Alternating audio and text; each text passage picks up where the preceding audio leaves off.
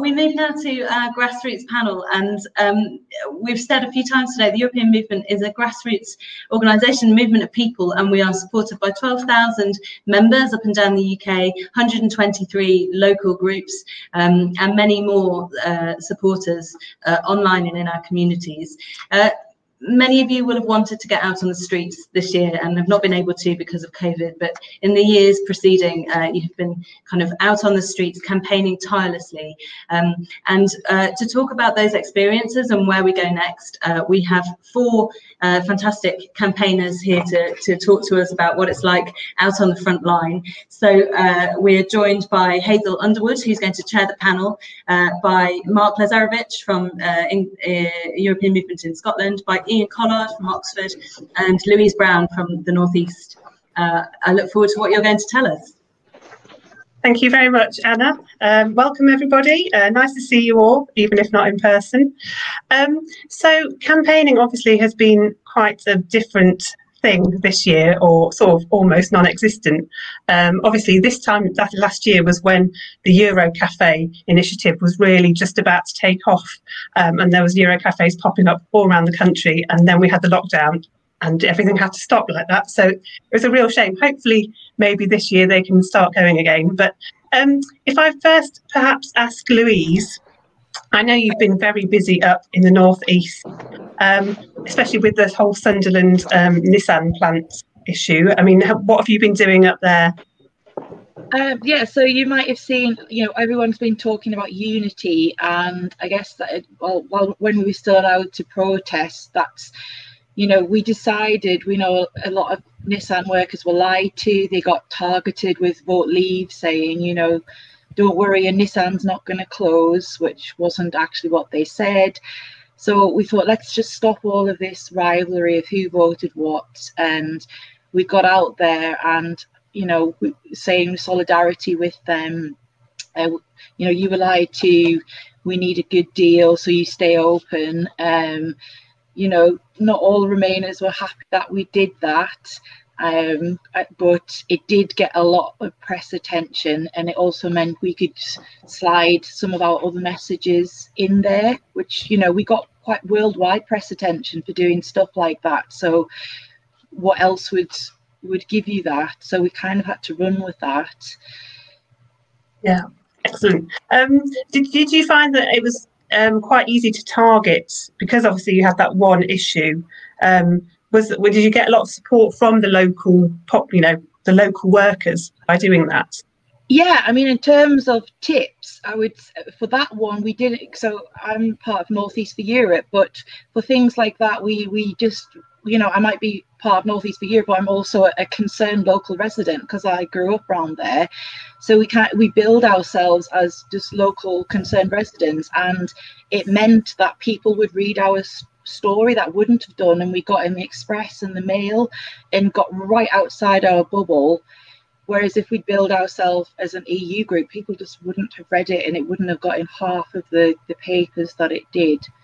So that's kind of how we tackled it, and we had a lot of support from the community because they weren't put off from that label.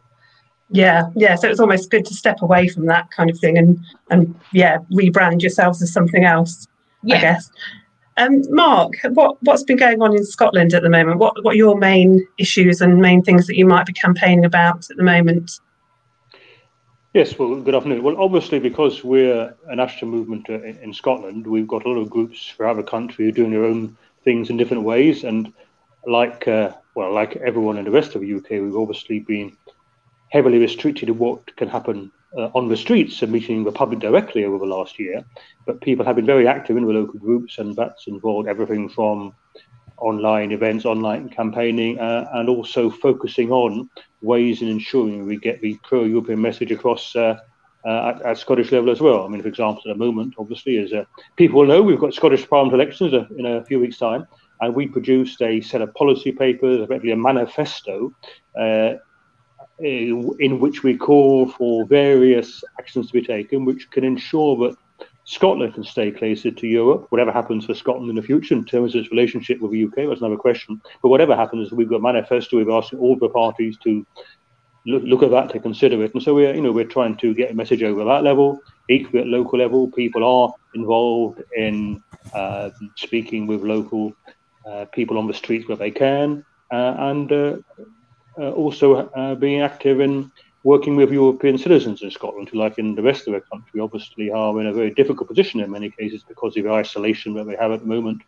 particularly in more remote areas. So lots going on, and people are very keen to do things and to keep stressing the message that Scotland is a European nation, as the UK itself, of course, is really, but there's a strong support for the EU in Scotland, and we want to keep giving voice to that. Is there anything in particular you would say as a sort of a top tip? What do you think has worked best in terms of campaigning when you're trying to reach people? Well, it's different from area to area, but I think one of the key things is when there are issues that come up, is to make sure that raise a European issue, but you put that European dimension at the centre of the public debate. So, for example, when the issue about Erasmus became more and more high profile, we've been very heavily involved in that, working with some universities and other organisations. I think the Edinburgh and Glasgow universities, for example, have the two highest rates of participation in Erasmus across the UK, and obviously Erasmus is more than just universities, so we've been active in that. I think it's a question of both, setting the agenda, but also responding to issues as they come up the agenda as well. And we've I think, managed to do that. Yeah, thank you. So speaking of Erasmus, Ian, I believe you are working on something linked to Erasmus at the moment, a current campaign. Is that right? A beautiful segue in there, Hazel. Anybody would think you'd been involved with it. There's a part of Erasmus which affects 3 to 19-year-olds, so it affects children, called e-twinning. And it's basically a platform that enables people to undertake projects with people from across Europe and beyond. You don't have to be a member of a European Union country to be involved. And we got to know about this through a teacher in Coventry had started it. A campaign to save e-twinning, because the government, in getting rid of Erasmus, threw the baby out with the bathwater and got rid of e-twinning as well. Years and years of work were just lost and thrown away.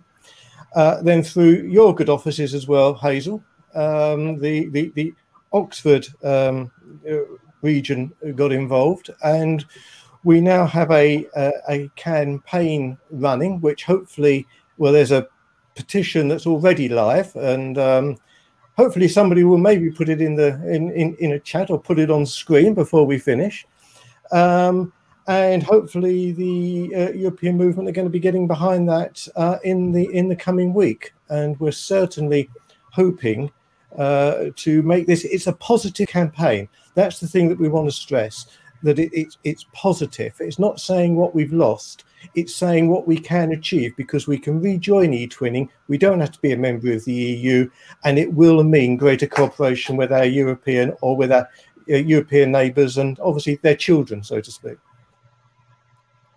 So Louise, going forward, I mean, what have you got planned in terms of, what you might do over the next weeks, months, years, even? Well, we can't wait to get back out there. So, like some of the groups people have already discussed, there is this big 5-day protest going on the 23rd of June, because we're hoping we plan something for June. The restrictions hopefully will have eased. So, that's like, we've got this 13 cities involved with Steve Bray and Sodom. And I was just on a conference call with him and Grassroots last night, and that he's very much that he wants different groups to come together. It doesn't just want it to be Remainers. He wants all groups, Black Lives Matters, XR, but also whatever you voted, and come under a banner of like, we demand better. Whatever you voted, we demand better. So again, another unifying message. So and we've decided to have one in Newcastle as well as the other 12 cities. But also before that, we've been doing online events as well. and we did one for when Brexit Day happened on New Year's Eve. And just like maybe a top tip is, just because it's, you know, like this is an online event, but you advertised it, which is brilliant. But I think sometimes the local group, you think, oh, it's online, no local newspapers going to be interested in it, but actually lots of newspapers picked it up. And probably because there's not much, you know, there's not much other stories going on sometimes because of COVID. So that would be one of my tips. And we're going to do that again for Europe Day, just because we're not sure what the restrictions are going to be, you know. So keep going with the online events, but we're heading for the June 5-day ones, and, you know, take it from there, really. Okay. Mark, are there any particular areas that your groups, do you think, will be looking to campaign in, or what themes will they be campaigning on, do you think, over the next few months? Well, over the next few weeks, we'll be focusing on trying to make sure that the pro-European agenda is up there in the debate about the Scottish Parliament. We want to encourage all parties, all candidates to support as pro-European position as they can. Obviously, some are more likely than others, but, you know, we're working with everyone to try and get a message over. That'll be a focus, I'm sure. Well, I know is happening over the next few weeks. And we're doing it in some of the traditional ways in which you try and raise issues in campaign, but also in other more budgetary ways as well. For example, well, just after the elections, we're going to be organising a series of Euro walks, social distance ways of encouraging people to go around their local community and see in their city, their town, the very many connections there are with Europe now, both current and historical. That's something which you can do in the open air, and which we're doing on Europe Day in May as well. So there's that kind of activity which we can do, and obviously as we perhaps lockdown restrictions ease, there's more we can do there. So it'll be a combination of trying to keep open the links, emphasise the message that we want to maintain and develop our existing links, and obviously at the same time to have an influence in the elections coming up to try and ensure that the European message is kept as high profile as we can. I like the idea of those Euro walks. That's a great idea, actually. Yeah, I like that. Ian, back to you. Have you got any plans for Europe Day at all with your group? That's coming up on the 5th or the 9th of May, isn't it? On Europe Day, I think earlier on in the event, you probably heard from Helen Wales about a project to create a new story for our relationship with Europe, and I think we're hopefully going to hold a launch event in the week, either on the day or in the week after, to say that, you know, we should be working for a new relationship with Europe, and here's the story that we have to tell. So I think that's probably the thing for sort of Europe Day. And of course, we will be keeping going as well on the other campaign that we've been running, which is to highlight the threat to human rights, especially with the Conservatives now in the Council of Europe, who are aligning themselves with literally the most extreme right parties on the continent. They're in the same group as Swedish Democrats, who come out of the fascist movement in the 1940s, and the AfD in Germany. And we want to highlight to people that this is a real threat to human rights in this country, which of course many, and it has to be said, unfortunately, especially within the governing party, do not like. So that's something else we're going to be focusing on. Great idea. Yeah. Have any of the groups done anything on twinning? So, you know, we have town twinning. And my idea is that we should make sure they are revived if they're not already in existence, or, you know, maybe trying to attract younger people to them. Is that anything you've done up in the northeast, Louise? We had a sister group called Angels for Europe who worked slightly higher up in Northumberland, and they did a lot of twinning. And I know they had some towns from France came over to Hexham, and so now that group Angels for Europe has amalgamated with Northeast for Europe. So it's definitely something we were massively inspired by. I mean, they had like dances together and all sorts, and we're definitely going to keep that up once, obviously it's when we can actually travel. Yeah. Yeah. Yeah, I suppose it doesn't work so well virtually, does it? But, no, something works, yeah. Mark, do you have the same in Scotland? Have you well, got it's quite interesting. winning? It's quite interesting. I mean, one of our webinars, one of our earliest webinars in the current situation was looking at ways in which we can practically keep open and develop links between Scotland and Europe, and a whole list of areas where there could be cooperation.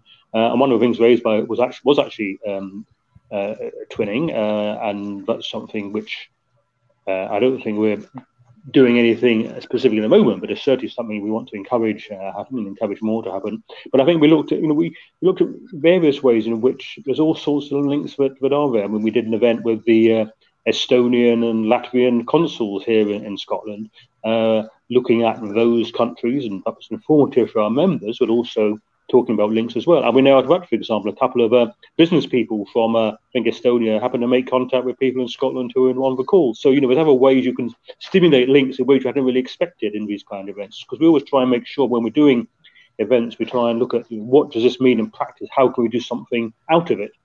So I think the idea of every type of link, from the smallest community to the largest organization, that's a way of maintaining our European profile, our European connections, and keeping us part of the European mainstream at a time when some people want to cut us off from that. Yeah. Ian, back to you. I'm thinking when we're talking about campaigning, I think it's quite important that we do look towards the future generations of voters, especially those who were under 18 when the referendum happened and were unable to vote. What do you think are the best ways that we can try and target young people in particular to try and, open their eyes to the European movement and beyond? God, that was a curveball, wasn't it? Yeah, in honesty, that's something that's giving us quite a problem. I'll be honest with you. If I had a magical solution, I'd have probably patented it and sold it to you by now. We live in one of the great, we're based in one of the great university towns of the world, and yet it is still difficult to get young people involved. I think, and I'm going to do a politician's answer by moving it slightly, because I think it's another important thing that we can do. I don't think we should just focus on young people. I think we should also focus on those who are most affected, which is very often the European residents of our towns. And Oxford, again, is a hugely diverse city. And we've been running campaigns to remind them that they need to have registered for permanent residency, etc., by the June deadline, trying to get them to encourage them to come out and vote. So I don't think it's just about young people. You might not like the answer, but I think there's a danger that if we just focus on 18 to 25-year-olds who historically have got the reputation for not coming out and voting, we could be putting in a lot of effort into the groups that actually are not going to deliver when it matters.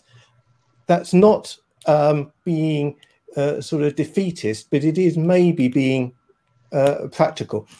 Final comment: the Democrats did it in America, and maybe we've got to look exactly at how they did it. But at the moment, no, I don't have the answer.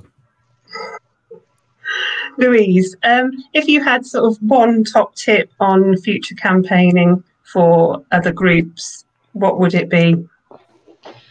I would probably say, even if you're campaigning on a local issue, and someone else told me this tip, it's not, I didn't make it up, is basically sometime when we're actually allowed to travel, it's often better to still take, even if it's a local issue, to take it to London. Because you just get a lot more press coverage, even from your own local press, like, oh, it must be a massive issue if you've gone down to Westminster with a placard or whatever, and it just gives the story a lot more gravitas. And that was some advice that I was given And I have found that to be very true. So even if it's on a very, I think I went down once, obviously we've done the Nissan stuff, but we went down about how the North East is going to lose the most funding from Brexit, or be the worst from Brexit. And we took it outside Houses of Parliament, and it just became a much bigger story because we'd taken it to London, even though it was a story about the North East, which sounds mad, but it's something that definitely works once we can, you know, travel. Yeah. If you want to trip to London, it's a good excuse anyway. And Mark, what about you? What would your top tip be for campaigning or engaging with people in your local area? It's trying to say it depends from area to area, clear issue to issue. But I think that you know, it's actually quite important to be you know, not to be shy of being pro-European. And now I know it's probably easier for me to say that in you know, in a country where, you know, 62% voted to remain, and as it happens, talking to you now from a constituency which is almost 80% remain. And I know it's easier for me to say that maybe in some places, but I think that there's people who are against the EU everywhere throughout the UK. So it's true. What I'm saying is true everywhere, but it's important to be positive, not to be apologetic about being pro-European. At the end of the day, if our ambition is for Scotland or the UK, or Scotland as part of the UK or whatever, to rejoin the EU, we have to be positive about that. And so my message is not to be shy about being pro-European. Yeah, okay, that's great. Ian, what about your top tip? Yeah, my top tip is to those branches that are maybe smaller now than they were a few years ago, or even a few months ago. When I set out campaigning 25 years ago now, it probably was, somebody said to me, because I was saying, look, you know, there's so few of us, and they said, do what you can with the resources available. And they were talking about leafleting at the time, etc. And they said, if you've got enough to deliver 200 leaflets, deliver 200 leaflets, but always ask for volunteers. And that would be my top tip to every group that's maybe got only 2 or 3 committed activists. It's do what you can, but at every opportunity, ask for volunteers, ask for help. It's amazing how quickly it can grow, and suddenly you've got a snowball effect and you're able to reach out far wider. That's great, thank you. I think that's lots of top tips for us to take away. I don't actually know whether we're running behind or on time or not. I can't see the time. But has anyone got anything else that they would like to add? No, that's great. Well, thank you everybody for your time. Thank you for coming. Thank you to the European Movement for organising this. And for those of you who haven't checked out the e-twinning petition yet, please do go and look at it, sign it, and share it with all of your friends and family. That would be great. I think, oh yeah, it's scrolling below the screen now. So yes, thank you very much.